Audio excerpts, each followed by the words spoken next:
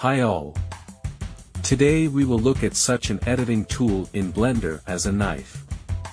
It helps to create new vertices, edges in any direction, and even helps to cut objects into pieces. Select the object that we want to cut and go to Editing Mode, Edit Mode. In order to start cutting, press the K key on the keyboard, hold down the left mouse and start cutting as we want.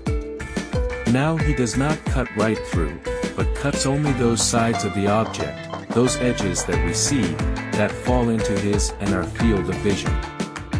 After we have finished, we simply press the Enter key and the operation stops. We can turn it around and notice that all this is only on those edges that were in the field of view. Let's switch to transparent mode. If we select the face selection mode, we see that each face is now selected separately. Now it is a separate polygon. How do we cut an object in half?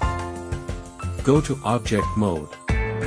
We delete our cube and add a new one to make it clearer and more understandable. Editing Mode. We can turn on this tool, Knife, not only using the K key, but we also have it on the left in the panel. If we hold down the left mouse button and hold down, then we have two options. We turn on the knife or we turn on the bisect tool. And again, left mouse button, drag, and now we have our object cut in half. Here we have a gizmo with which we can move our cut. But we have even more detailed tools in this menu.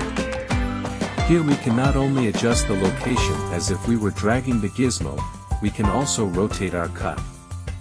It rotates along 3 different axes.